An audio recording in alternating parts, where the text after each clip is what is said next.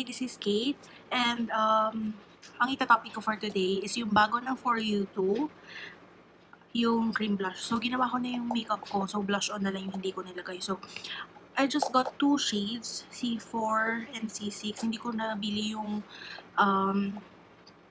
entire line. Actually, hanggang, ano siya 9 shades siya, C1 to C9. Nakita ko siya sa Shopee actually na naka-release na. Pero sa mga malls, I'm not sure kung kailan. Wala pa ata siya sa malls. This cost 294 pesos, di ba murang-mura? Yung Sunnies, I think 445 yon. Medyo mas may kamahalan yon. So, without further ado, i-review na natin to. So, dito muna tayo sa C4. Di ko pa siya na ano. So, first impression review to. So, C4, shade niya, I'm Looking at You. Sabay-sabay natin tingnan. So, ito na po siya. Para rin siya yung old packaging, yung favorite ko na matte blush nila. Ito, yung shade ko na M0. Pero ito kasi powder siya. Same packaging lang sila. So, ito yung cream blush. So, tingnan natin. So, ito siya. Ito yung sa ano, halos magkalapit lang yung shade na kinuha ko dun sa favorite shade ko. So, isa-swatch ko na rin. Pero, let's, buksan natin tong C6. C4 and C6 yung kinuha ko. Mura siya para sa 294 pesos.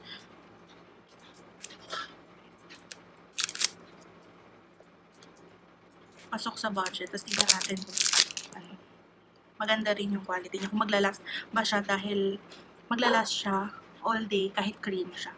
So, ito. This is C4, then C6. So, let's swatch this.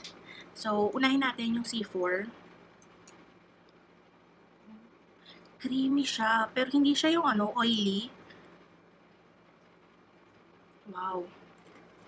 Ito siya. So, I'm gonna swatch this at the back of my hand. Wow. Ang ganda niya. Maganda siya. Hindi siya hindi siya sticky. Ewan ko kapag sa face na. Pero ang ganda niya nung sinwatch ko. Nakalagay pala dito sa likod ng packaging niya is super soft matte cream blush in fantastic colors for a super light velvety natural finish. New formulation that is easy to apply anywhere and transforms into a powder. So powder matte siya. Maganda siya nung sinwatch ko dito. So let's move on. Dito naman tayo sa C6. C6 and Perfect for You. Ganda, hindi siya yung oily na kagaya ng iba. Yung sa Coloret, di ba medyo oily siya. Kaya ang bilis niyang ang ganda. Para siyang, alam niyo, ano ba?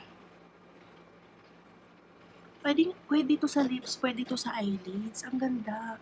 So, this is C4 and this is C6. So, ang gagawin ko, the left side of my face, ay ilalagay ko yung C4. Dito naman sa kabila yung C6. So, try natin. Try ko muna. Wow.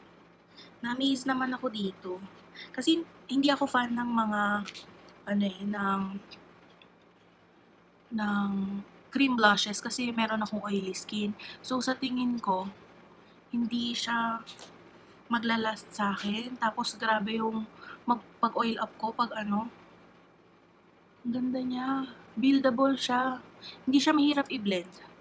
Tapos, tignan nyo, para kang lang nang nag-blush on ng, nang dagdagan pa natin para kitang-kita nyo. Para kang nag-blush on ng yung powder. Ang ganda nito.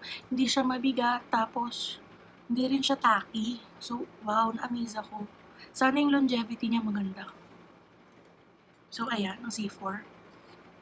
Ito, bagay na bagay ito sa mga morena. Kagaya ko. Ang ganda. So, dito naman tayo sa C6. Ang ganda. Ang ganda niya, parang may bago akong favorite na blush. So, pinunasan ko yung middle finger ko, ha. Wow.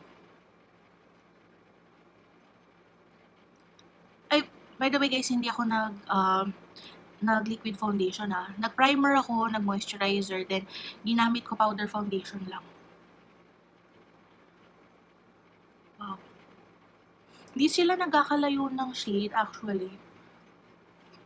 Parang medyo mas may pagka dark lang to ng konti. Pero ang ganda niya. Sana lahat ng shade meron ako. Pwede to pang drunk blush. Lagay tayo sa ilong. Parang ano. Wow.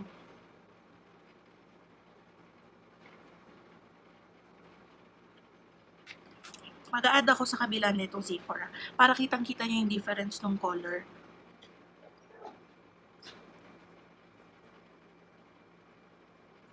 Wow. Ang ganda. Buburahin ko yung lipstick ko. Tapos ilalagay ko rin siya sa lips.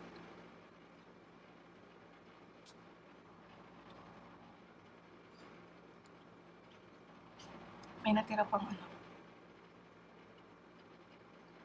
lipstick sa lips ko. So, lagyan natin na ang powder para Hindi ako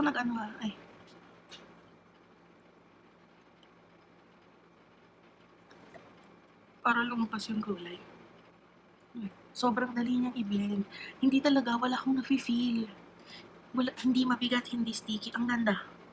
Ang ganda. So, ang dali niyang nag-set sa face ko. So, ilagay natin tong C4.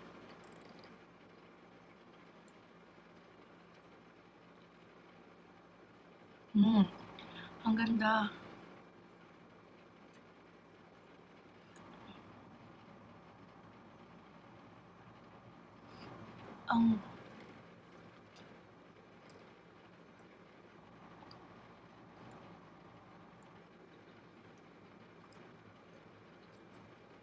Ito yung C4 sa lips ko. Ang ganda. Alam nyo, naalala ko dito yung formula nung Sunny's na na yung bullet nila ito. Parehas sila ng formula. Powder matte. Pero ito blush talaga. And this cost only 294 pesos. Sobrang sulit na nito. Ito yung C4.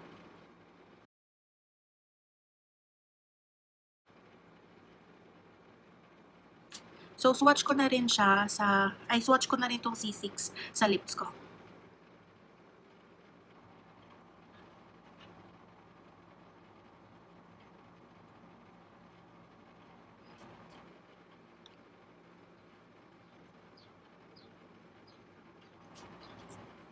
Ganda. In-love ako. Hindi talaga ako makaget over. First time ko naka-encounter ng cream blush na grabe. Hindi siya yung, alam mo yun, yung budget friendly. Wow. Kahit ito, ang ganda sa lips.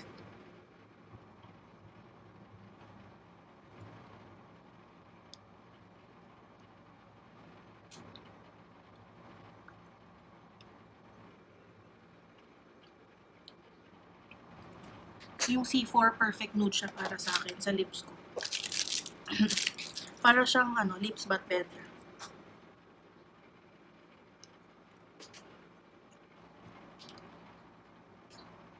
So, ito na ang C6 sa aking lips.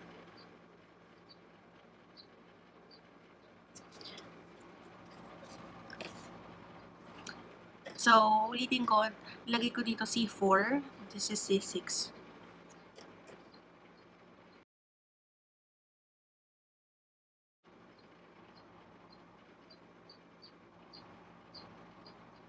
So, that's it guys. Thank you for watching my video. Kung nagustuhan nyo ito at gusto nyo pa akong gumawa ng iba pang video like this, click the like button and click the bell button below para ma-notify kayo sa mga susunod ko pang video.